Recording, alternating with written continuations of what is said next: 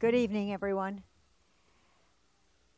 I have heard Myrna Goldberger's name, our guest tonight, from a diverse group of people for years. All have been entertained and educated, regardless of the subject or venue. Locally, Myrna has been a long-time teacher at FAU Lifelong Learning. And what I learned at dinner tonight is she was the very first faculty person hired by FAU for Lifelong Learning about 20 years ago.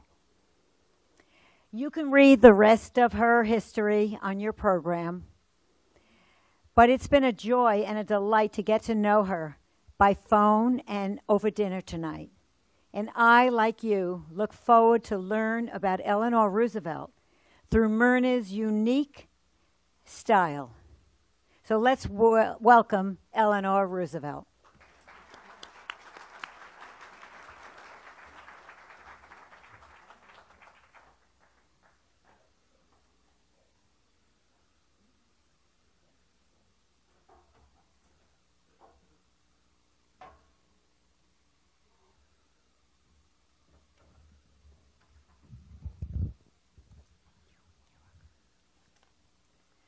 My name is Anna Eleanor Roosevelt, and my place in history can best be described by these words. Yesterday is history. Tomorrow is a mystery. Today is a gift. That's why it's called the present. My life can occupy volumes and volumes of textual material, but my life was a lot more than what has been written about me, suggested about me, supposed about me, and created about me. I was the child of Elliot Roosevelt, and my mother was Anna Roosevelt. That's why I was to be known as Eleanor. My mother did not think highly of me. I was not beautiful. I was not brilliant. I was not especially skilled in any special field. And in fact, my mother, if you can picture her, would introduce me to her friends. Come, meet my daughter Eleanor. We call her Granny for short. My mother would always suggest that she could do anything better than I could. We did not bond. We did not become a typical mother-daughter relationship. My father, that was a different story. I adored my father, Elliot. The problem was my father, Elliot, was an alcoholic. And so much of the time he was forbidden from entering the house. He was forbidden from associating with me. And yet I cherished those moments when he would scoop me up, hold me in his arms, call me Little Nell, and tell me how much he loved me. Those were words of delight for me. But they were to be compared with experiences like the night he came home and said, "Oh, little Nell, jump into my arms and come with me. I'm going to go to my club. Come along." And I eagerly went along. When we got to the club, The doorman said, "You do know, Mr. Roosevelt, that your young daughter cannot come into the club. This is a men's club." "Well," he said, "we will sit her out here on the stoop. Keep an eye on her, and I will pick her up on my way home." 2 hours later, the doorman woke me up and said, "Missy, I have a car coming to pick you up and take you home. Your father was carried out just a little while ago." So I did not have a happy, exuberant childhood. And as a result of the lack of maternal love, I became so close to my father, to his memory, and to his life. My father and my mother would pass away by the time I was 11 years old. Not many people know that I was an orphan from an early age. And who was going to take care of me?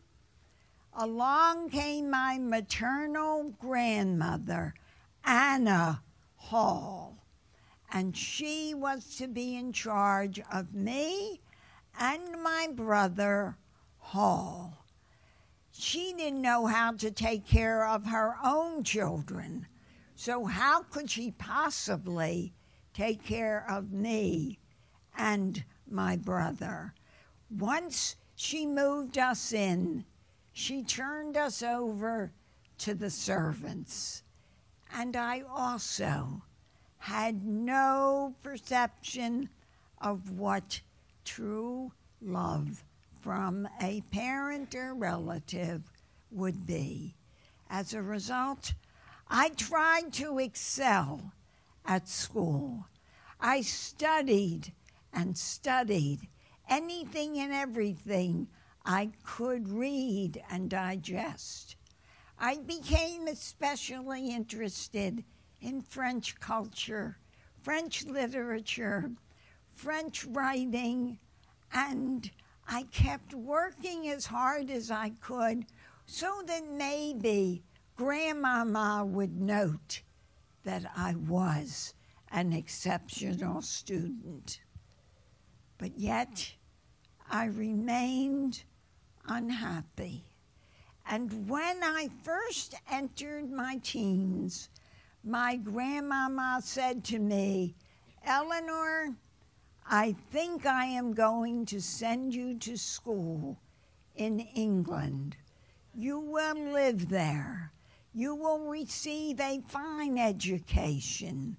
Mademoiselle Silvestre, who is the headmistress of Allenswood School, has assured me that this will be a perfect place for you." And so I was shipped off to Allenswood to board, to get my education, and to learn about the culture of Europe. And if anyone wanted to get to the heart of my upbringing, they would have to admit Mademoiselle Silvestre is the woman who made me what I was to become. She took this introverted, quiet child and turned me into a well-spoken individual. She would say to me, "Eleanor, let's go to the continent for a few days. Make the reservations. Plan where we shall eat. Take charge for me." And that was how I learned, I suppose you'd call it, my first traits of leadership. It would also be Mademoiselle Silvestre who would discuss the arts with me and who opened up to me the pleasure of speaking, voicing an opinion, and proving an opinion. I loved the classics. I loved Allenswood. And I suppose I would have stayed in England for as long as I possibly could, perhaps even taking a place on the faculty of the school after I had completed my own education. But one day, Mademoiselle Silvestre sat me down and said, "Eleanor, you must go back to New York." "I don't want to," I said. "I have no wish to return to New York." And Mademoiselle Silvestre spoke to me very frankly. "Eleanor, you are a Roosevelt. You are a member of society, and you are expected to take part in the debutante season." Me, a debutante? No, mademoiselle, I do not wish to do that. But she persisted. "It is your duty as a Roosevelt to have a coming out party and to attend a debutante season." And that was how I left Mademoiselle Silvestre in tears, came back to New York, where I did enter the debutante social season. I was not comfortable. I was too tall to dance with the young men. I didn't really know how to dance. I did not like dinners or luncheons or picnics or teas. I was most uncomfortable.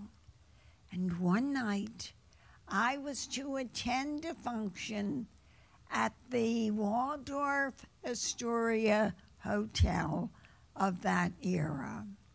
And I found myself sitting in a corner, all alone. Everybody had a dance card. Mine was not filled. I sat there, and I sat there, I do not know how long, until suddenly I looked up, and there, standing before me, was my cousin, Franklin Delano Roosevelt, my 9th cousin. I had not spent much time with him, but I knew him. He pulled up a chair. "Eleanor, can we talk?" And we talked that night. I learned of his ambitions. "Oh, Eleanor, I'm going to be president one day." "Well, how do you know?" I asked him. "I know because my mother told me so." We talked for hours. We did not dance. We did not partake of the food and drink. And by the time the evening was ending, Franklin said to me, "I don't know you very well, Eleanor, but you are exactly the kind of woman I need." And that was how my heart flipped, and I became interested in Franklin Delano Roosevelt. we began to see each other. And one day, Franklin, who did nothing without the consent of his mother, Sarah, decided to tell his mother that he was courting me and that he wanted me to become his wife. When he went to tell his mother, I would later learn she had fits. She could not understand how her darling, her beloved, the child she had sworn would be great because he had been saved at birth from dying from lack of oxygen. Franklin, you can have any woman your heart desires. Why would you pick Eleanor? She's not a beauty, and you could do so much better. My mother, Franklin told me, did not know that Franklin had been in love with a young woman named Alice, but that romance had been discontinued because Alice's mother thought, Franklin Delano Roosevelt? Who is he? He will not amount to anything. And once Franklin told his mother of his intentions with me, she put her foot down and she said, no, Franklin, promise me you'll take a year. I will send you on a cruise. And when you travel the world, perhaps you will forget about Eleanor. And he interjected, but Mama, if I do still prefer Eleanor, will you give me your blessing when I return from my journey? And Sarah agreed. Franklin went off on the cruise for a year, and when he returned, he informed his mother he wanted to marry Eleanor. Our wedding was a beautiful society affair, but I, the bride, was not the center of attraction. Why? Because the person who was to walk me down the aisle was my uncle, Teddy Roosevelt. And he stole the scene right from beneath my feet.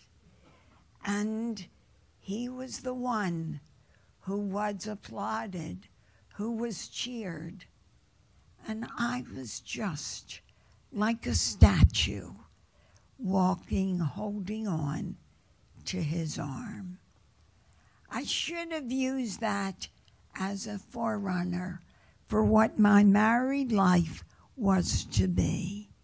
For it would be Mama Sarah who would take over control of our lives. She moved into a new home in New York, and she had a house built right next door for Franklin and me to live in. She built a nursery as I started to have children. I would have 6 pregnancies. Mama would furnish the house. She would buy the clothes for the children. She would hire the servants. I was nothing but wallpaper. I used to sit at my dressing table and regret what my life had become. I was certainly not an independent young housewife. And then, as time went on, circumstances became even worse. For Franklin had ambitions. He wanted to be exactly like Teddy Roosevelt. He wanted to be assistant head of the Department of the Navy. He wanted to go on to be a governor, to be a senator, to be president because his mother had said he could be. And so it was that I lived not in solitude, but in my own quiet world until Franklin, as Assistant Secretary of the Navy, was told, "You will move to Washington, D.C. You will have a different address, and you will be starting your political career." I was overjoyed. I would at last be out of the arms of my mother-in-law. I would be in my own home. I would even be in my own kitchen, which I had never really done. We moved to Washington, and Franklin's schedule, this is over a period of time, became so busy that I needed help to keep my calendar straight. And I was told, "Eleanor, hire a social secretary." And so I hired a woman whose family were friends of the Roosevelts, and she would work on a daily basis at our home in Washington. From the moment Lucy Page Mercer walked into my house, Franklin was to take a deep interest in her. I would never know it, but Franklin and Lucy, after hours, would take walks throughout Washington, would visit mutual friends. I suspected nothing. I had no idea of this budding romance that through the years would blossom. Franklin continued to rise up through the ranks, and during World War I, he was told, "You must go to France. You must go to inspect the military. Pack up your needed belongings, for we are going to take you there now. And Eleanor need not come with you to a war zone." So Franklin left and went to Europe. He became ill on that trip. He had the flu, he had severe sore throats and bronchial difficulties. It was decided to send him home. He should no longer stay overseas. Franklin returned home, and when he came home, I, being the dutiful wife, unpacked his suitcase. And in his suitcase, I found a stack of love letters from Lucy Page Mercer. I knew then that Franklin had found someone else to admire. And what did I do? I went right to Franklin, even before he got better. And I told him, "I will give you a divorce." And Franklin agreed. But before we signed papers, Franklin said, "I must tell Mama." So he went to tell Sarah of his intentions. And when he informed her that he was going to divorce me, Sarah shouted out at her son for perhaps the only time in her life, "You will not divorce Eleanor." And Franklin, for the first time, defied his mother. "But Mama, that's what I want to do." "My son, you will not. Number one, you are a Roosevelt and a Delano, and you will not bring this shame to our family." And Franklin said, "I can handle that, Mama. I want to divorce Eleanor." And then it was that Sarah said, "Franklin, if you persist in your desire to divorce Eleanor, I must tell you now that I will withdraw giving the home you love, Springwood, to you upon my passing." And Franklin wasn't moved by that either. But then Sarah pulled her trump card and she said, "Son, if you insist on divorcing Eleanor, I will cut you off without one red cent." And since Sarah handled all the finances for the family and handled any monies that Franklin used, he paused, and he paused a little bit longer, and then he agreed, "I will not divorce Eleanor." "Then we will make an agreement," Mama interjected. "You and Eleanor," she was making the decisions for me, "will live as husband and wife in name only. Eleanor can do as she pleases, and you can pursue your career, but you will be Franklin and Eleanor Roosevelt, and you will bring prestige and honor to our family name."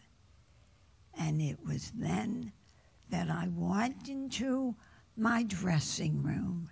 I sat down at the table, and I banged the brush on the table, and I shouted, "No longer will I be the patient Griselda. I will be my own person. I will do what I want. I will do it when I want. I shall live an entirely different life. First, I will move out of the bedroom. I was a Victorian bride. To me, sex was for having children, and I was glad not to have any more. And so it was that I was to move to my own quarters, and I was to throw away the marital responsibilities. I would be loyal to Franklin, and I insisted that he make me another promise. He promised, "Eleanor, I will never see or communicate with Lucy again." I accepted that, and I began life on that day as Eleanor Roosevelt, an independent woman. I remember so vividly the year we went to our summer home in Campobello. Franklin had gone into the water, and suddenly while he was swimming, he suddenly screamed, "Eleanor, I cannot move my legs." We took him to shore. We called the finest doctors, and he was diagnosed as having polio. And he was to get the best treatment available, but nothing seemed to help. I became the caring wife, and Franklin, who was determined to go on with his career, defied his mother again. She wanted him to be a country squire and not have a political career. "Franklin, you can take care of the land, this land you love so much." But I insisted Franklin should not give up his dreams. And so it was that he was to go to the Northeast for regenerative kinds of treatments. He was, along the way, to buy a little place in Warm Springs, Georgia, where the waters would help his legs to move just a little bit. And even his doctor, Dr. Draper, of whom history says very little, insisted Franklin must not give up his ambition. If he does, he will vegetate. And you, Mrs. Roosevelt, and he was speaking to Mama at the time, you must allow him to do what needs to be done. So Franklin's career sprouted forward, and I was to become his eyes and ears and his feet, who could move from place to place. I was to be sent out to go to hospitals, to go to places of illness, to see what people needed in the way of care, in the way of food, in the way of help and assistance.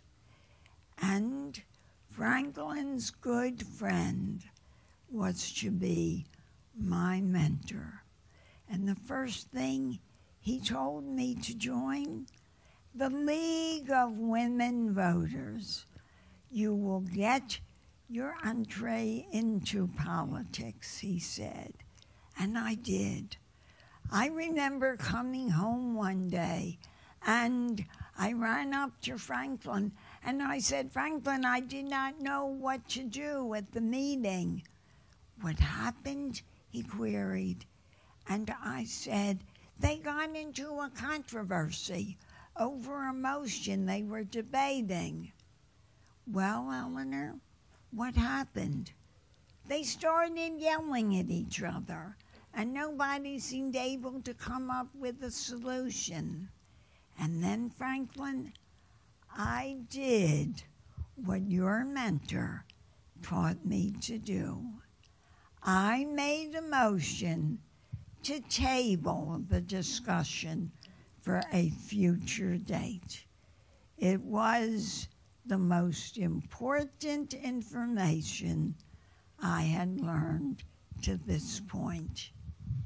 Franklin went on to become governor of New York. He went on to become a politician of the first order, and all along the way, he tried to improve his muscular strength. There was a time when Franklin felt the need to hire a social secretary for himself, and he hired a woman named Missy LaHand. Missy LaHand was to be his right-hand person.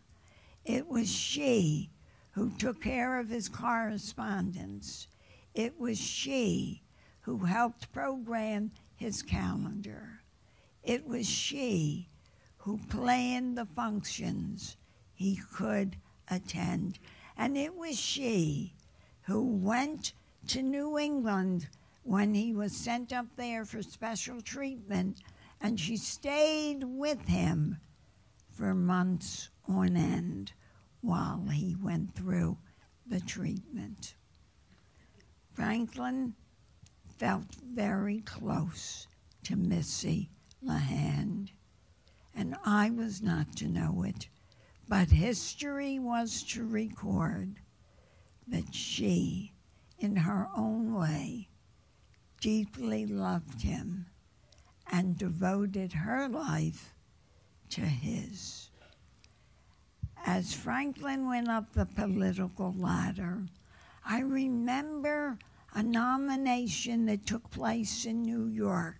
He was introducing a candidate to be the Democratic nominee for president, and he had to come up to the podium to make his speech.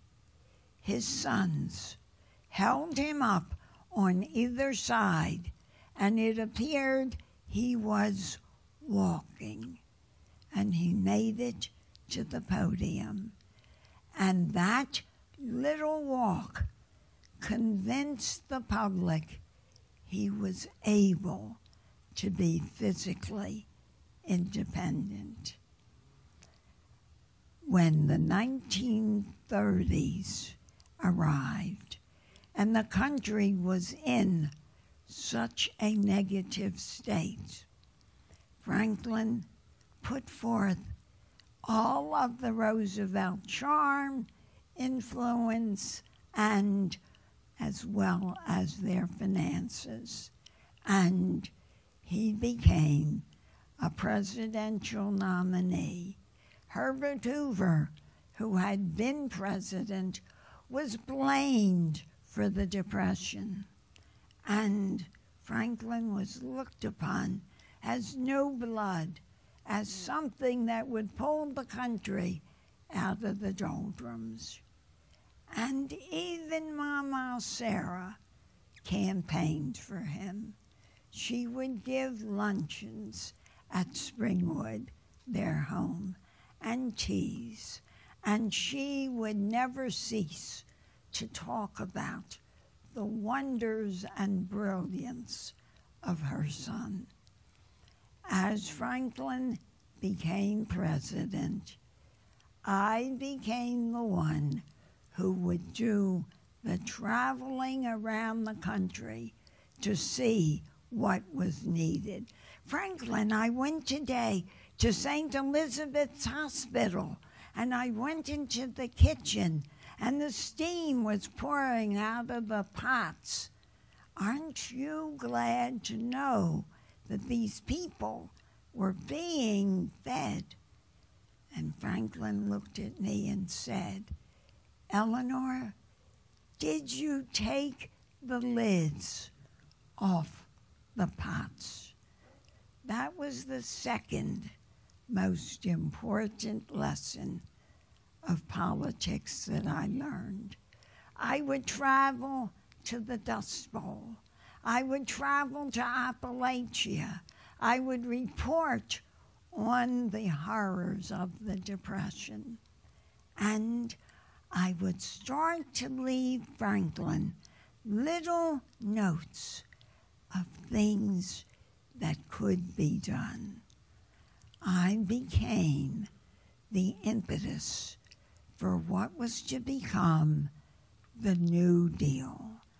And I became the one who suggested the WPA, who suggested the need in the country for some kind of care for the elderly. And I found my own little niche, and I realized I need to have someone to travel with me and be with me when I went around the country. I hired a woman named Lorena Hickok. Lorena Hickok was with me on a constant basis. We ate together, we slept together, we traveled together, we worked together. And as history began to be written, there were rumors that Lorena Hickok and I were lesbian lovers. That has never been definitively proved or disproved. But as so many future scholars would say, good for Eleanor. Whatever the true circumstances were, she deserved whatever happiness she could find. We traveled even to Canada, and I remember going to an inn, and we had to sign in, and I signed my name, Mrs. Eleanor Roosevelt, not Mrs. Franklin Roosevelt. And I was looked at, are you by any chance related to the man who is president? And I remember telling the person at the desk, I am related to him, but he is Franklin. I am Eleanor, my own independent self. I was to build a little refuge for myself on the grounds of Hyde Park, and it was there that I would entertain my friends, many of whom were known lesbians. I would bring them there to spend months at a time or weekends just to have their company. And all of this time, Franklin was still enjoying the personal company of Missy LeHand. He also was being pursued by a cousin, Polly Delano, who would have given a limb to be accepted by Franklin.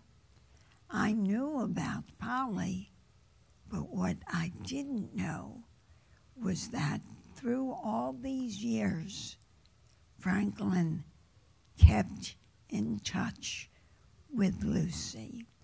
As I left the White House to go on a mission, Lucy would come in by another door.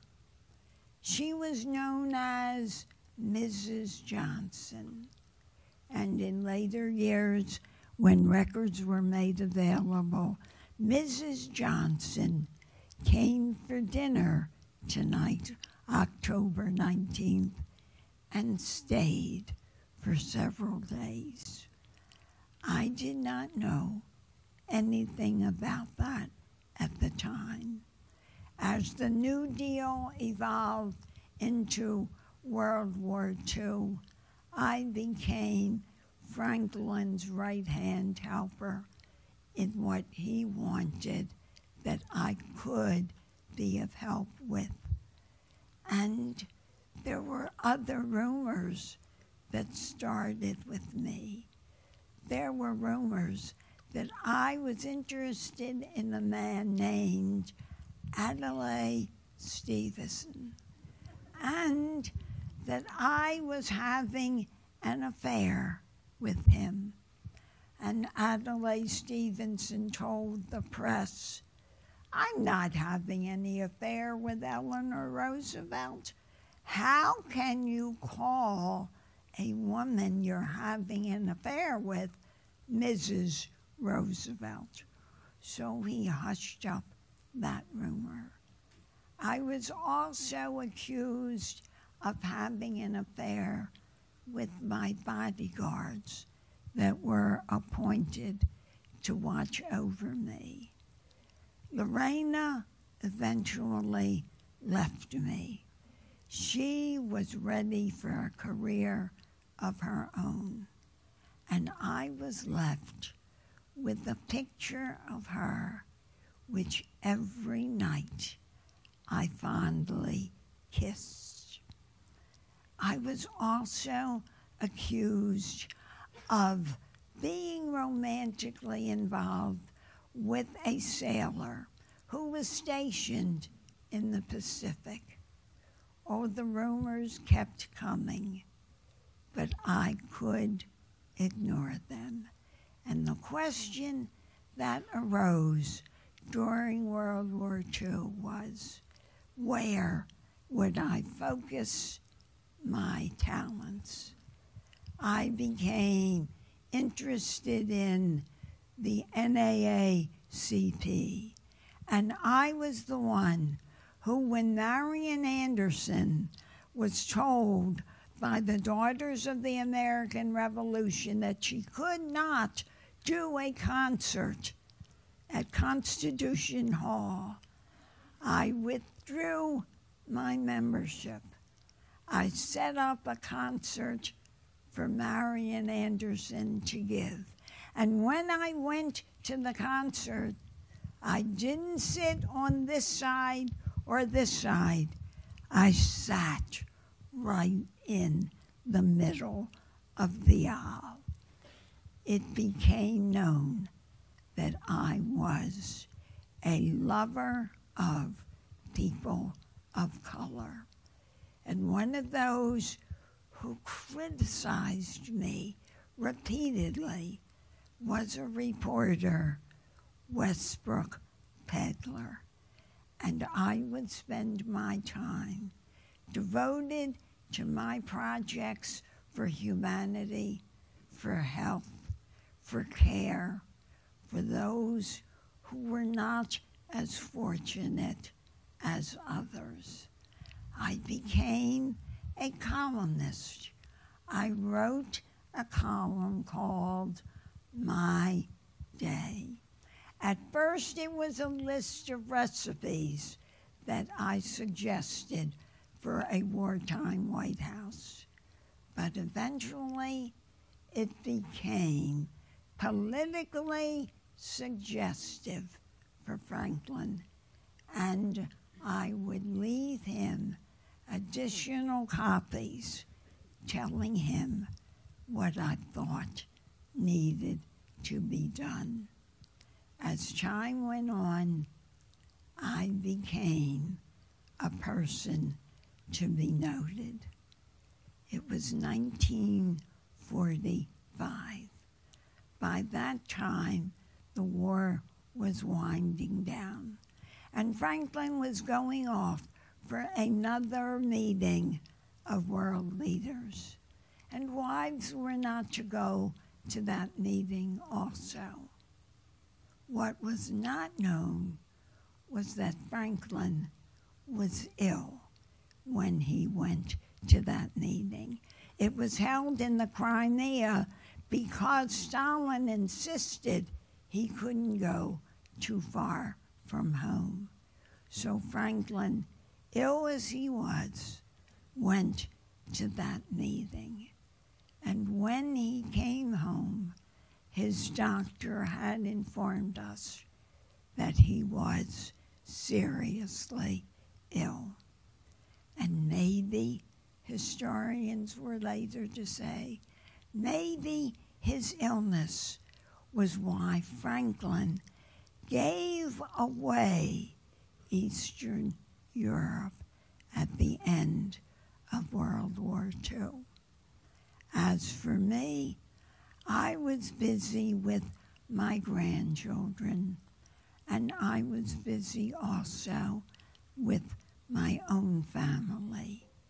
And I loved giving speeches to bolster morale, to cheer people up, to give them a purpose, to point out the beauty of life.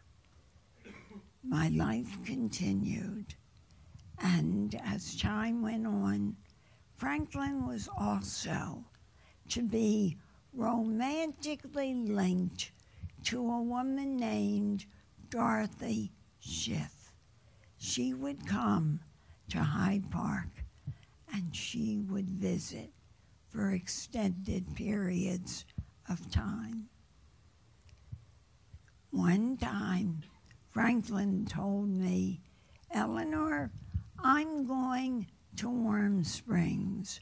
I know you have your own work to attend to, but I am going to Warm Springs. Franklin loved it there. It was not for me." And Mama Sarah didn't like it there particularly either. I went off to do a luncheon, and in the middle of my talk at that luncheon, I received the phone call that Franklin had passed away. What I didn't know was that Lucy had been with him in Warm Springs at the time. She had arranged for a Madame Chomatov to paint his portrait. And in the middle of the painting, he had shouted, "I have a terrible headache." And Franklin was to pass away. I came to Warm Springs as fast as I could get there, and Harry Truman was there.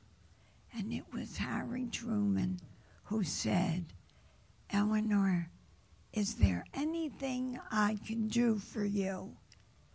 And I replied, "Harry, is there anything I can do for you? You're the one who needs help right now." I would learn all about Lucy from Cousin Polly, who couldn't wait to tell me all about her. And I learned that Lucy had married a man named Rutherford. She had 2 estates. She had a daughter. Franklin never forgot the daughter's birthday. He stayed in touch with Lucy. The country knew it, for he traveled to his estate that he had in the middle of the country, and he would travel to her homes in New Jersey and South Carolina. And the officials would arrive to set up the area for a visit from the president. But no one spread the news, and no one realized that I had to plan a state funeral, tie up so many personal affairs, leave the White House, exit from public life, and at the same time cope with the information that Franklin had lied to me and that he had been unfaithful. But I would adopt the attitude that so many historians picked up in later years. They debated the question, did Eleanor Roosevelt become what she became because of Franklin or rather, in spite of him. It became a major debate question. I landed up estranged from my daughter, Anna. She had been the one who thought her father needed levity and humor. She had arranged Lucy's visits. And there were even days when Lucy would breeze into town for maybe just an hour or two. And where would I be? Maybe off in Rock Creek Park, where I would sit beside a statue and contemplate my life. I had written many books, and in the last one I was to write, I broached the subject, maybe Franklin should have married somebody less serious than I was. Maybe Franklin would have been happier with someone who could joke as he did. And maybe I shouldn't have been part of the picture at all. But I moved out of the White House. I took up residence in New York. Eventually, I made peace with my daughter, Anna, who was to take care of me. And if you were to ask me, Eleanor, what was the proudest moment of your life? I would say it was the moment when John Fitzgerald Kennedy had introduced me to the Assembly of the United Nations to read the Declaration of Human Rights. That was my greatest moment. Yesterday is history. Tomorrow is a mystery. Today is a gift. That's why it's called the present. Sincerely yours, Anna Eleanor Roosevelt. Roosevelt.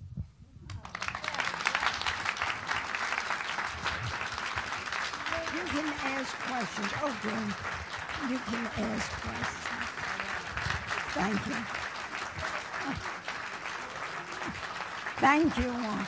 Anybody want to ask some questions? You could talk for another hour and a half on Eleanor and still not tell it all. But does anybody have a question? Do you have a question? You have a mic? Good.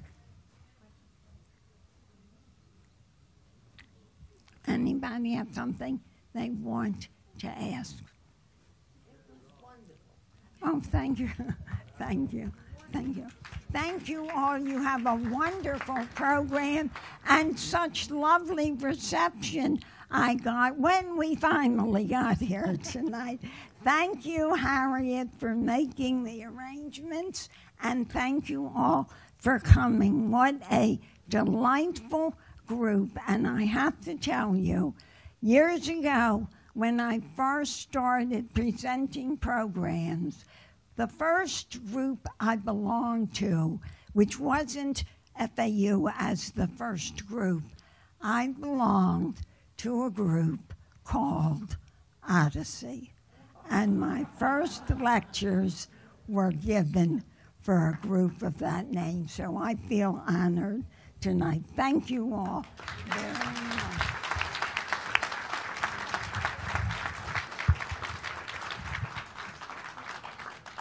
I want to say thank you too, and I hope you will join me in registering for a class at FAU, the next class that Myrna is going to present. I know I'll be there. Thank you again.